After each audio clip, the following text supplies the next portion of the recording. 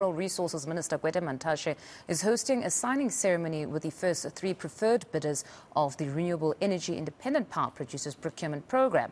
The program was launched on the 12th of April back in 2021, and the successful bidders were announced shortly after that. The minister is in fact now addressing. Let's listen in. They want the private sector. And then we didn't agree because I believe in the state. A strong state is good for the private sector. Because if it is weak, it can facilitate growth and performance of the private sector.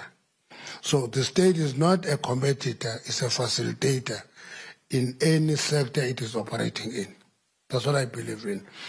That's why with all these labels that I gave you, one of the things that I've never done is to stop growth of renewables.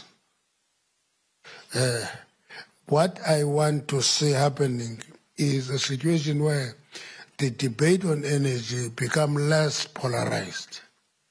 We debate energy, we debate principles, work together to ensure that there is security of supply, not polarized discussion between technologies. In South Africa, I know EDF is very heavy on nuclear. Here we're told not to even look at nuclear. It's too expensive. And I don't agree with that. Nuclear is going to work. If renewables are going to work perfectly, they will have to be complemented by nuclear, because base load from nuclear will make renewables sustainable. That's my theoretical framework. I'm not an engineer. I'm a social scientist. And the only lies I have is to say what I think and what I believe in.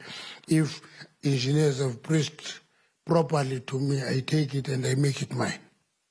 So the IRP is actually a framework that propagates the development of mixed technologies.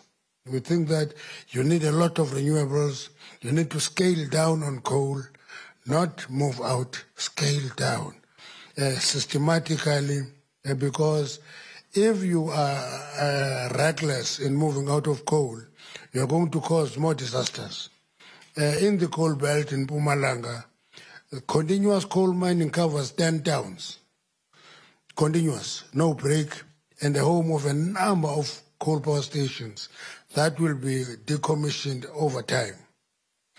We have contributed 40% and 40% from Australian government in buying the Romco pipeline, because we think that ESCOM should be able to allow us to repurpose some of the power stations from coal to gas. That's a movement. Europe has accepted gas and nuclear as part of green transition, and therefore we can't be left behind and believe that you can close everything else and just go for renewables. Energy availability factor of renewables, coal and nuclear, it's not the same. It's not the same. For renewables, it's about 30% at best. And because it has time limit until there is a sustainable battery support system. Coal is about 70% plus, nuclear is 80% plus. So that's the combination we need for our country to prosper. I'm quite happy to be here today and accept this project. Okay, I don't accept it because I'm told to say so. I support it. I love your input on the importance of localization, empowerment of blacks. But let me tell you, challenges you're going to face, okay? Somebody sent me a message. He said, yeah, you're going to launch a project on Thursday on renewables. And that's rubbish. It's just a scheme to empower abosbali. Nini bosbali. Abosbali. And I wrote back and said, no, the mistake you're committing is that majority of renewable projects are still owned by foreign companies. blacks are getting into the space. Those who have courage enough to get into space are getting into the space. Now you are labeling them as abosbali. And you're going to come back in 2 years' time and accuse us of white monopoly capital. Now, I'm talking to the dynamics of South Africa. I love when you are brave, you get into a space, you travel in a space that people are reluctant to travel in. That is courage. Courage is not that you have never had fear. Courage is your ability to conquer and overcome fear. That is what is called courage. And if you don't have the courage to overcome fear, you will not take an initiative. You will be a follower all your life. So I'm very happy with this project. I'm happy that EDF is here. It's a company I loved. All my life I've been loving EDF. I follow it. When it is privatized, I follow it. When it is renationalized, I follow it. Because it's one of the companies that I monitor, I look at in global companies. It's quite an important player. It is here. Thank you very much. Continue doing more here. Continue doing more. When we get into the other sectors of the energy, please be willing to come. You have experience in nuclear, you have experience in gas, you have experience, because there you have got ED gas, ED gas. Now, ED gas, electricity difference, gas difference, GDF. We want all that experience to help us grow here. Grow local capacity, grow local talent, make our people participate. You know, there's nothing as painful as coming from a background where you are not a citizen, to become a citizen and then begin to want to work in the economic space, which we are not allowed to participate in. I was sharing this experience with a number of them. I said, I came to mining many years ago. When I came here, I was highly educated. I had matric. Yeah, I had matric, highly educated. But I couldn't put my hand on a blasting certificate, which is a basic qualification for mining, precisely because I was not a scheduled person. So the progress we're making, we should not throw it away when we're irritated, when there's load shedding, group executive, when there's load shedding, society becomes very angry. And they tell us all sorts of things. They give us all descriptions. They tell us how reckless we are. And I always clarify that there is a company called ESCOM that actually manages load shedding. And my own view is that if we can improve and make ESCOM operate optimally, we will not have load shedding. That's my conviction. Because ESCOM is having an idling 20,000 megawatts that is not decommissioned, that is not giving us energy. Let's work on those 20,000 megawatts to give us energy as we bring new capacity, renewables, gas, and nuclear. As we give that new capacity, the existing capacity must be operated optimally. And if we do that, we'll not go wrong. Therefore, if we are appreciating the fact that sometimes we call this an electricity crisis, I've been won over by an argument that we don't have electricity crisis, we have a base load crisis. Because if we allow our base load to be corroded, we are not going to resolve the problem of load shedding. And many people, when they talk about renewables, they will tell you, yeah, Mantashe, crisis is Mantashe's fault. Fine. It's an occupational hazard. To be insulted, it's an occupational hazard. It cannot be my fault, because even if we allow renewables, we give them contract, we sign agreements with them, they're not going to put energy on the grid on Saturday.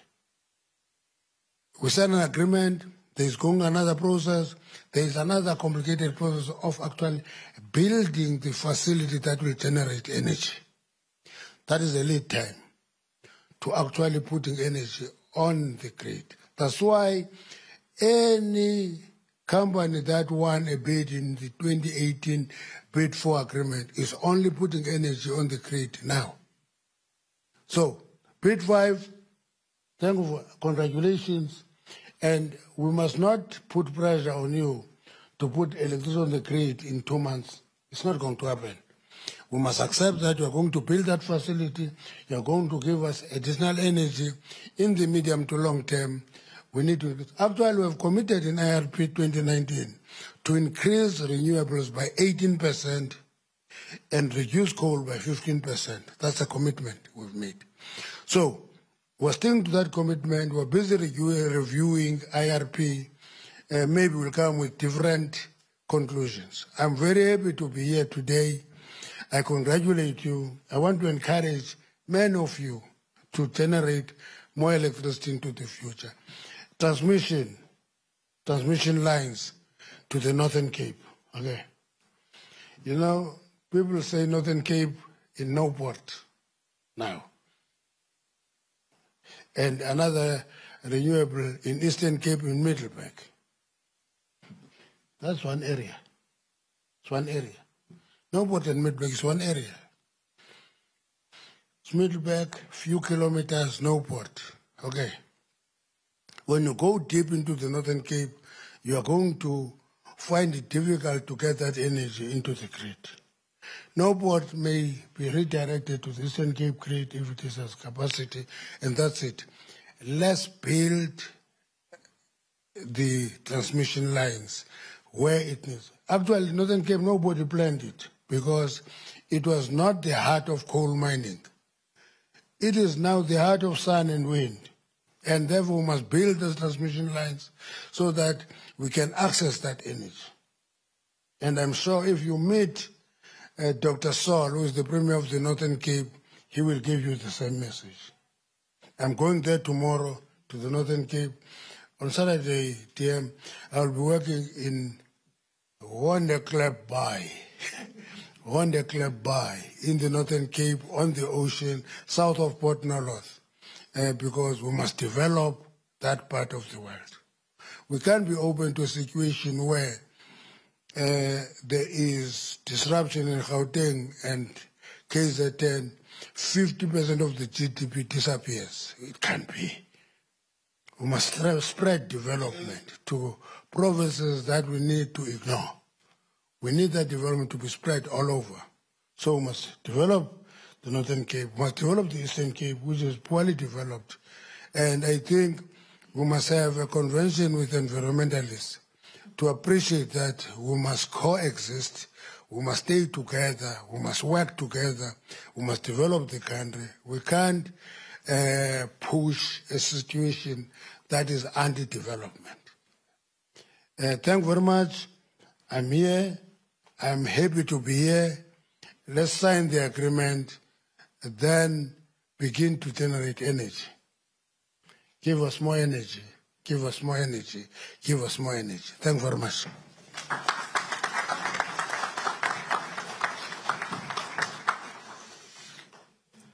Thank you, Honorable Minister. Ladies and gentlemen, we will now go straight into Q&A. I know there are many questions, but I'm going to ask that we try and focus the questions on what we hear for today. I'm sure, Minister, you touched on load shedding, and I'm sure there's one or two questions. No, we'll entertain them, but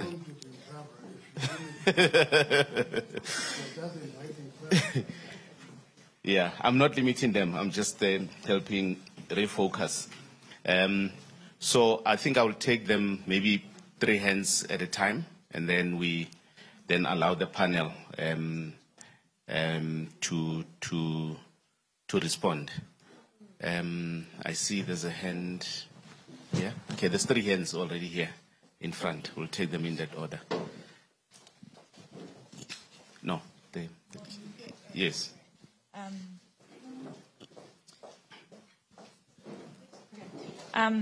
Hi there. This is. Please introduce yourself. Sorry. Sorry. Yeah, I'm Julia Evans from Daily Maverick. So this is regarding the delays. So considering this process takes so long, and the 2019 RIP says that we're meant to have already 1,600 megawatts of wind active this year, why was the request for proposals only announced in 2021? Why was it not immediately announced when the 2019 RIP came out? Can I ask more than one question? Sure. Okay. Okay, and then regarding the base load, Minister Mantashe, what do you say to energy experts who say that our base load generators are actually able to meet our current base load requirements almost exactly, and that it's actually the stuff above the base load that poses the immediate problem? And then a question to the energy companies. What's the estimated P50 and P90 annual energy yields? Yeah, that's all.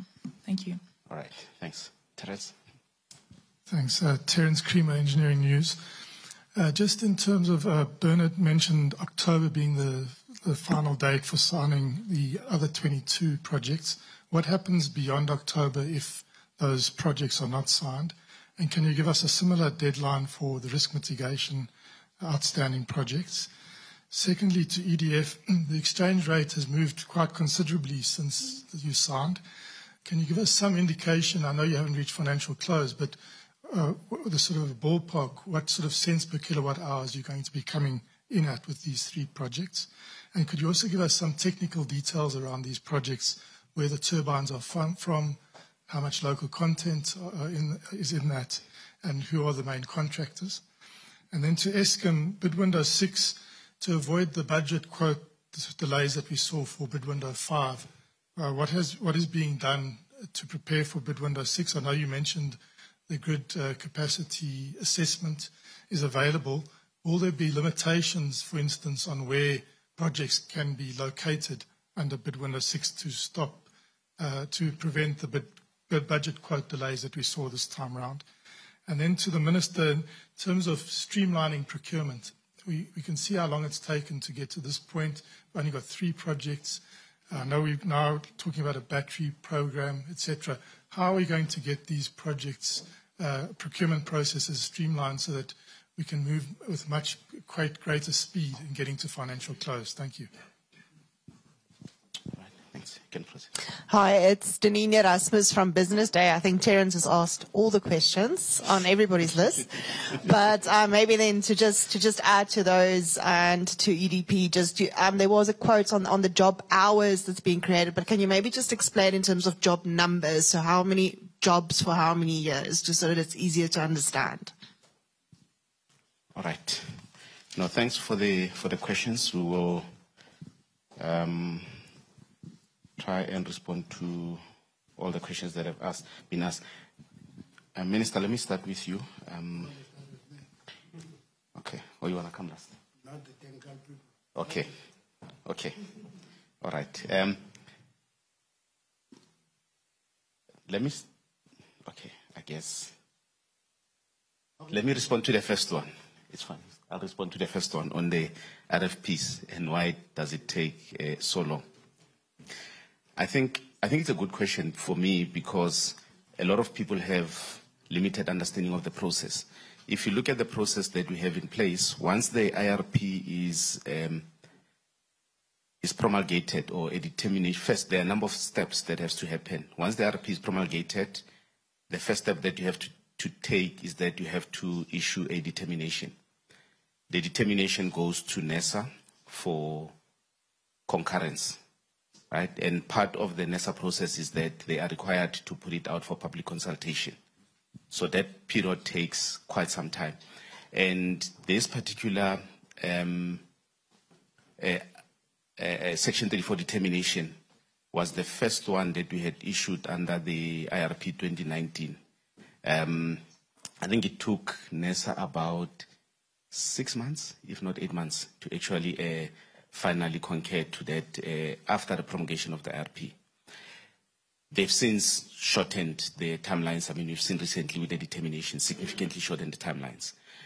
The second part of the process is that when we develop the IPP office develops the request for proposals, because Eskom is the buyer, there is then interaction with Eskom in terms of what we're putting out there to make sure that they are comfortable. But Eskom also runs its own process to make sure that they do their own due diligence as the buyer in terms of the process.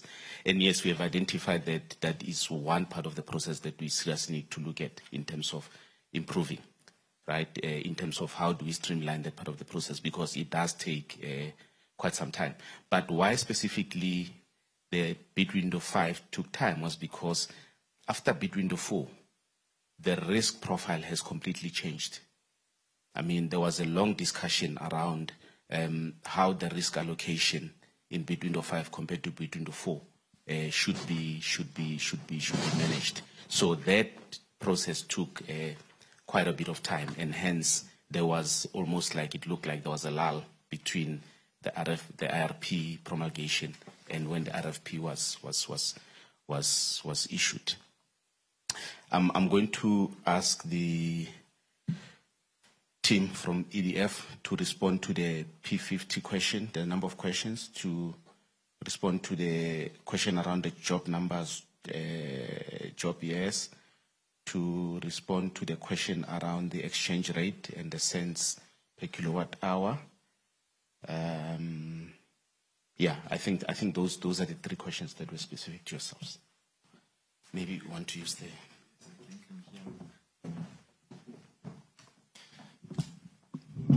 Thanks for your questions. First of all, we are EDF, not EDP.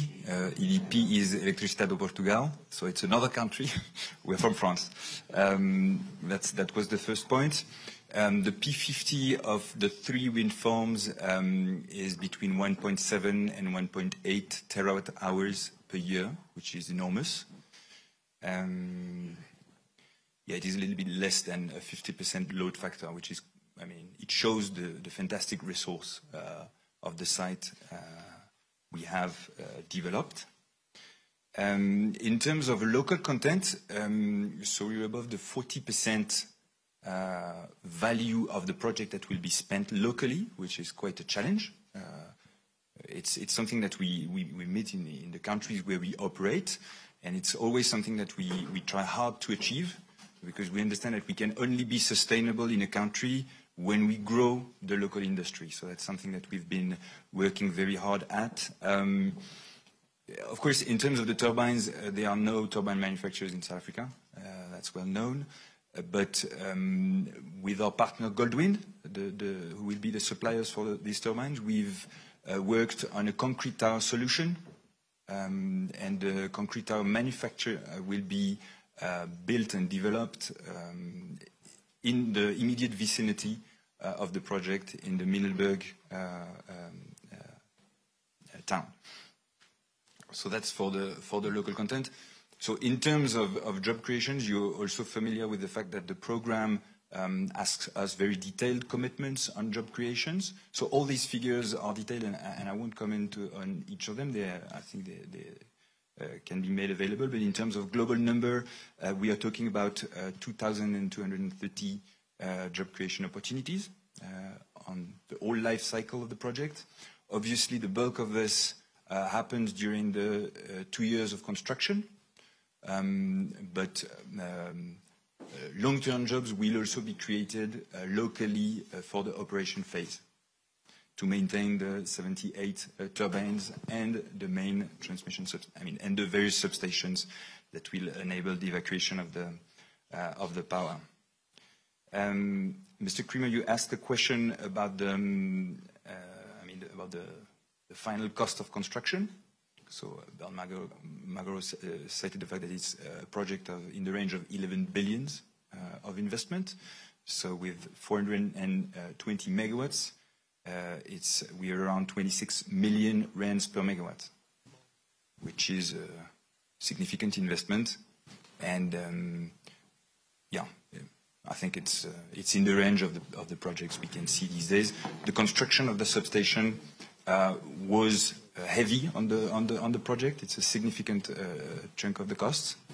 But due to the goodwill, we could, as I said earlier, allow for this construction. So that's it for the questions that were asked.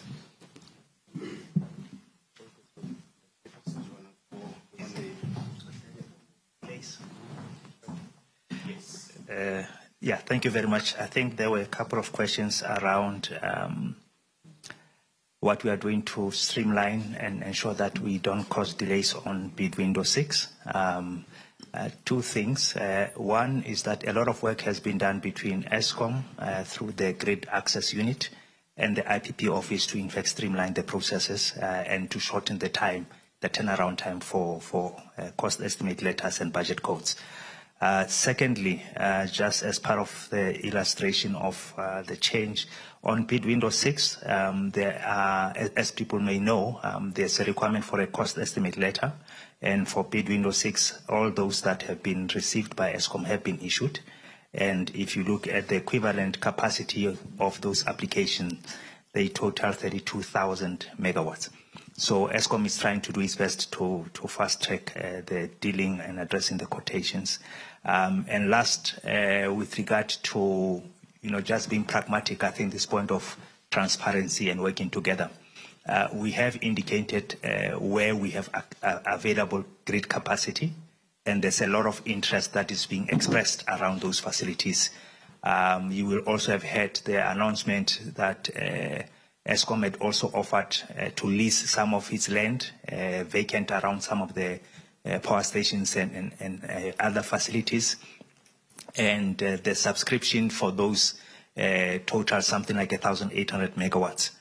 Which is, just the first tranche of people who will build without a PPA with ESCOM. They are building through the 100 megawatt or the new dispensation. So I think the industry is responding to where the opportunities lie and to take advantage of that.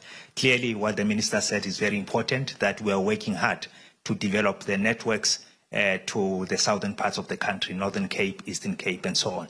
But we have to go through the EIAs, we have to acquire the servitudes, and so on, and before we even get to building. So a lot of work is happening to also unlock those parts of the country. Thank you very much.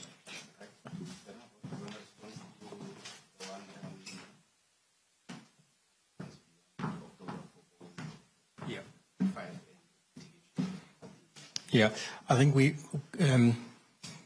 I think it came from Terence. We've always maintained that the reason for the delay was the BQ issuing. As I mentioned earlier, all the projects have now received their BQs. And the next step is obviously to sign the agreements. It did take long to get these 3 projects agreements concluded. And what I'm happy about is the base agreements that we developed through this process should make the process much easier for the remaining 22 projects. So from where we are ready for the remaining projects to come, and then we sign by end of October. I must mention that given the load shedding that we're experiencing, we need this capacity like yesterday. So there's really no need for us to delay any further. And there will be other bid windows. So if you miss this bus, there's another bid window that's coming. So that's the approach that we're taking going forward. Similarly, with risk mitigation, we have until end of October to conclude that process. We were looking at a few optimization requests that we received from the preferred bidders in those programs. We had to make sure that we do things right, legally. So there's been legal opinions and things that we needed to make sure that we don't compromise the process. And that has been finalized. And again, where we are is we want to conclude both programs by end of October. Just to confirm what Mr. Skipper said, we have refined the BQ process. And it's important to mention here that those who will be preferred bidders for bid window 6, they will be given limited time to finalize their designs and hand them over to ESCOM for approvals. The one, I wouldn't say mistake, but the one lesson from bid window 5 is that this process took longer, which is why we had to postpone the April deadline for signing, where some projects did not submit their designs on time for Eskom to approve. So we found a way to manage that going forward. DG, I'm not sure if there's another process. I think on streamlining the process going forward, the biggest risk, we have tried to look at what we can do on our side in project documents, the RFP, the agreements. So those seems to be under control going forward. It shouldn't be a problem. The biggest risk that we see, and we have engaged the markets, the lenders, to see what is the optimal time, the most quickest way to get the lenders to approve, for example, their due diligence. Everything seems to be under control, but the the weakest link seems to be the grid, which is why there is this focus between ourselves and the grid access unit to deal with that issue. So we don't foresee the delays that we have seen in bid window 5 going forward. And I think we'll make the announcement in this regard for bid window 6, how soon we expect financial close going forward. So thank you very much.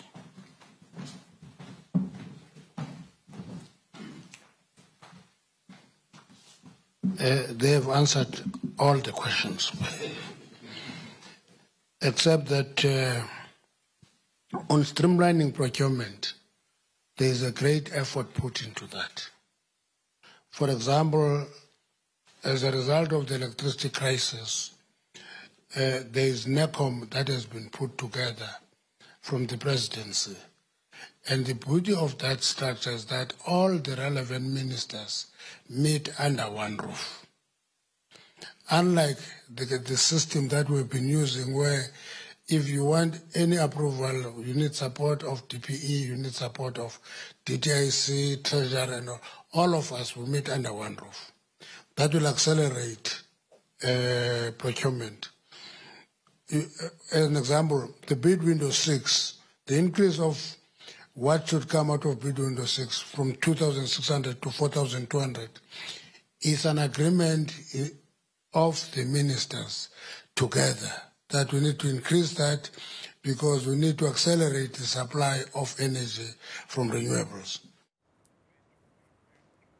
All right, those are live visuals there from the signing ceremony for the first 3 preferred bidders of the Renewable Energy Independent Power Procurement Program. You would have heard Minister Mantashe was quick to say we shouldn't move out of coal, but rather scale down with the introduction of more renewable energy, which he also stressed that he does in fact support. He supports IPPs. He also mentioned that they would appreciate support from Eskom to repurpose the old power stations from coal to gas. Well, that briefing continues, but that's where I leave it for